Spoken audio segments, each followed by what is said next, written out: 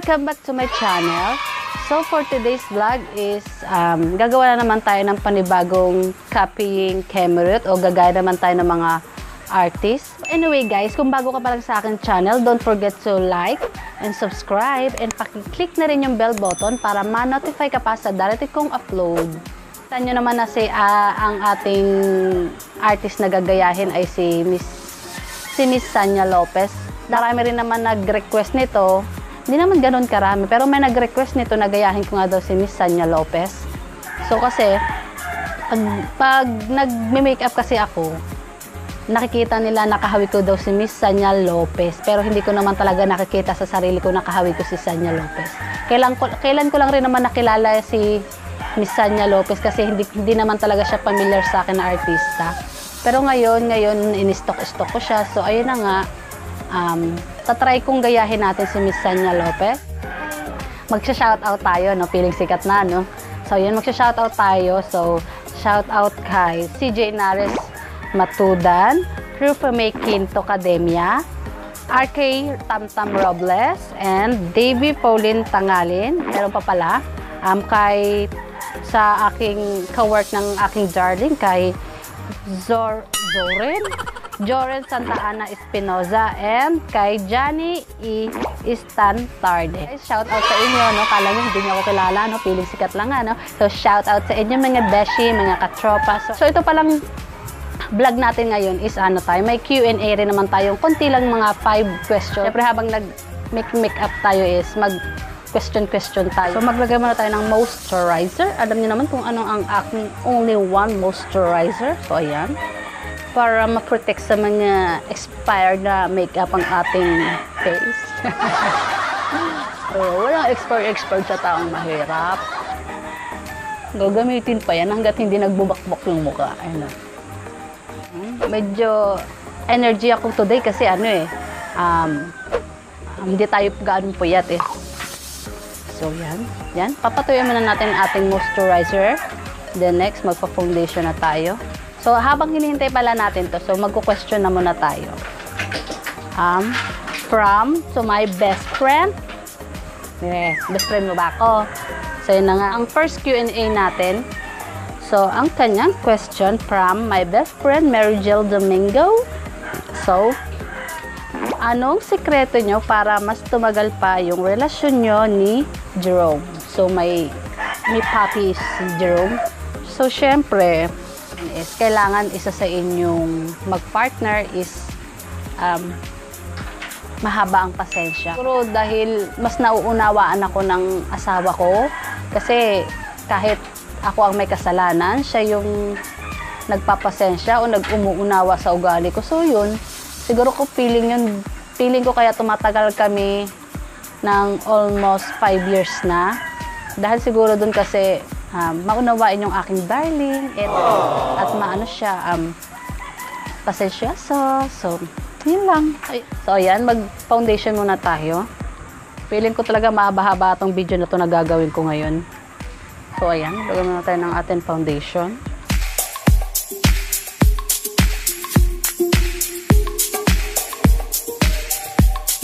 Tapos na tayo sa ating foundation. So, next ang ating concealer. Kasi, namumuong low pressure ang ating eye bag. Napakaitim na.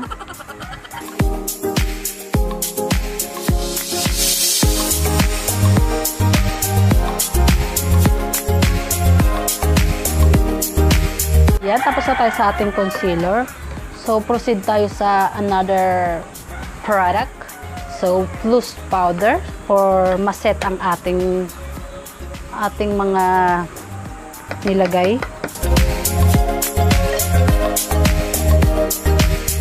So, yan na. I-hot na natin ang ating powder. So, for second question is, ito, may second question naman tayo. From our neighbors. So, wala naman siya dito. Nasa Antipolo daw siya. Sa Antipolo siya. So, kay Anjanette Lota, kay Tiny Bubble. So, ito yung tanong niya. Ano po ang pangarap mo kay Baby Liet? So, sa may baby ko daw, ano daw pangarap ko para sa anak ko? Siyempre, bilang isang nanay, bilang isang magulang, syempre napakalaki ng pangarap natin sa mga anak natin. Wala tayong ibang hinahangad is matupad yung pangarap natin para sa anak natin. Sa ngayon, ang pangarap ko sa anak ko is maging siya, to be a engineer or doctor someday. Pero syempre, nasa sa kanya naman yun pag lumaki na siya kung ano ba talaga ang magiging pangarap niya soon.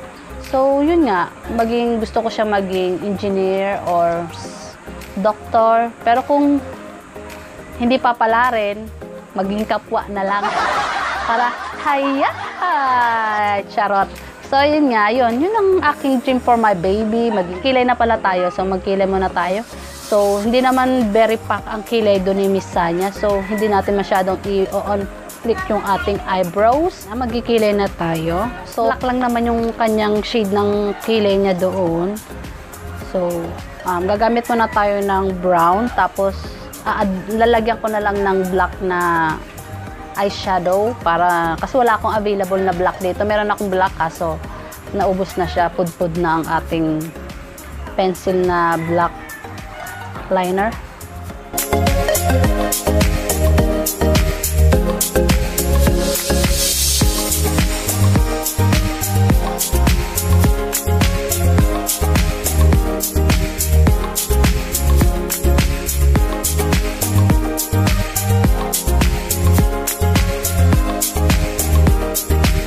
Tapos na tayo sa ating kilay. So, ayan ang aking nakayanan sa ating Miss Sanya eyebrow o kilay. So, ayan, i-blend na lang natin itong ating sinet na ating powder. And syempre, hindi naman natin mapi-perfect talaga na gayahin si Miss Sanya Lopez. Kung ano lang yung kaya mo. So, yun lang. Push lang yan. Kasi, hindi naman tayo professional makeup artist. Kaya, huwag na kayo mag-assume na magiging ka-level talaga natin yung mga gagayahin natin. Ayan, tapos na tayo sa ating eyebrow. So, maglagay muna tayo ng ating contour. So, ang mukha ni Miss Sanya is napakaliit lang. So, palitin natin yung ating face.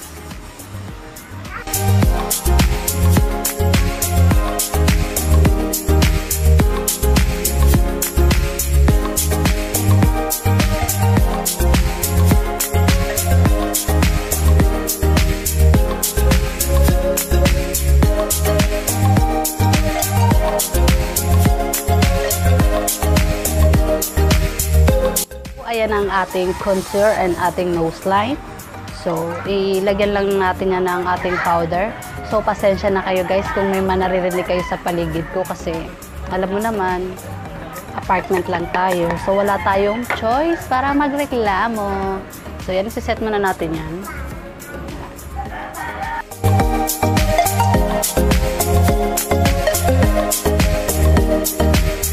Naset na natin ang ating ulit loose powder. So, this is our third question. So, ang tanong ni Sis Ning Marban. Bakit ang ganda mo, sis? Hindi ako maganda. Siguro, maganda lang ako pag nakaayos. So, wala naman talagang pangit sa mundo. Walang taong pangit. Lahat naman tayo magaganda. Pantay-pantay tayo magaganda. Walang pangit. Pero pangit na ugali, marami. So, yun lang ang pinagkakaiba natin. Ugali. So, yun ang ating eyeshadow. So, ito. Pag-mix na lang natin to. Kasi hindi ako sure sa kanyang unang eyeshadow doon. So, feeling ko ito na lang. Pag-mix na lang natin siya.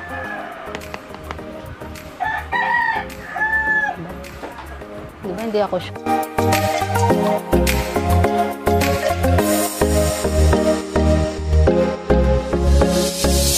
Lalagay naman tayo ng shimmer kasi may shimmer siya na dilaw yon or gold. I'm not sure kung anong kulay talaga yun, pero feeling ko is ito. Ano yan siya? Yellow. Dilaw baday, dilaw. So, lagay lang natin siya dito.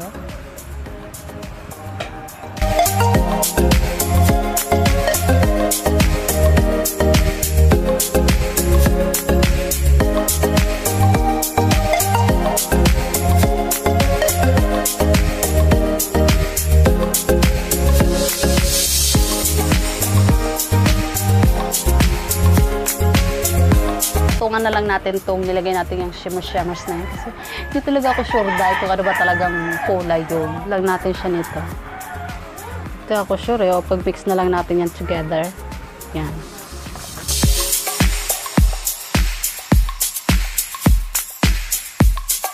So, ayan, tapos na tayo sa ating eyeshadow. So, ayan lang aking nakayanan. So, mag-add lang tayo ng ating black dito sa ating waterline.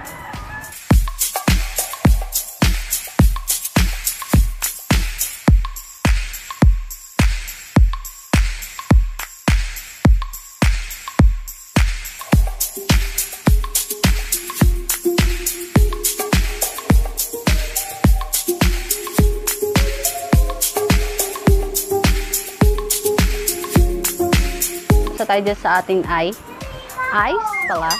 So, next, ang ating blush. Itong ba to?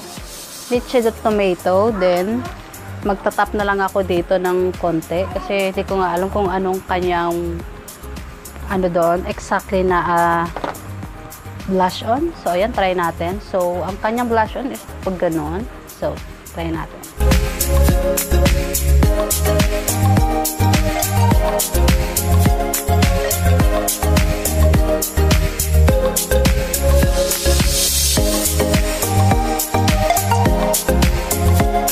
So, ayan guys, dun na tayo sa ating lips. Tapos na tayo sa ating blush on. So, yan.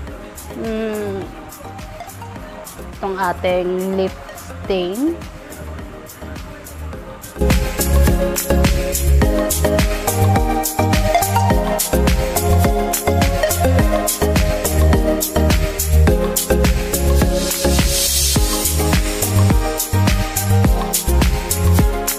Add lang tayo ng konting so ito ating divine twig.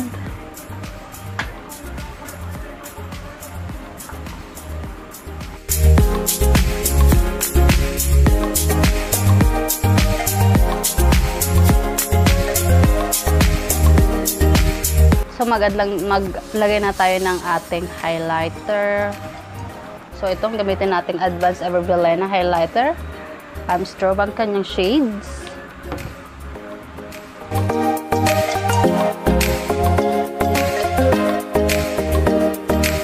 Mag-add lang tayo nitong ating Everbelena liquid lipstick.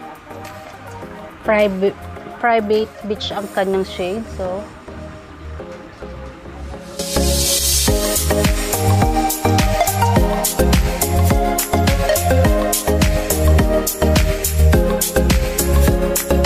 tayo sa ating lips, nag-add lang naman ako. So, for my lips, ito ang aking ginamit. Itong tatlo na yan. Lip stain ng ELF, Divine Twig ng Avon, and Private Beach ng Everbelena liquid lipstick. So, ayan. So, ito ay continue na natin ang ating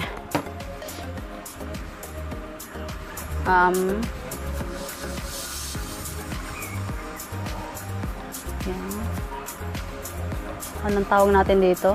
Highlighter.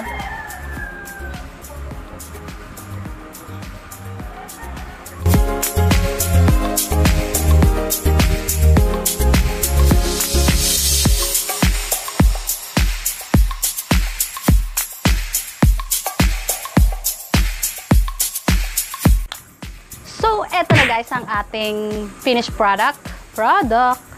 So, yan. Magpo-false lashes lang ako and mag-change look. Mag-aayos lang ako ng hair. Then, I'll be right back. Babalik ako.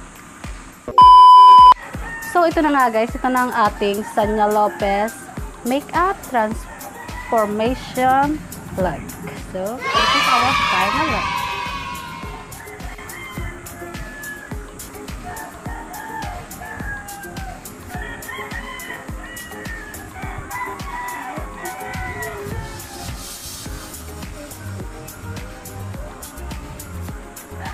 Sana naman na-achieve natin ng kahit very light lang ating Sanya Lopez makeup something transformation. So yun guys, hanggang dito na lang ang ating video for today.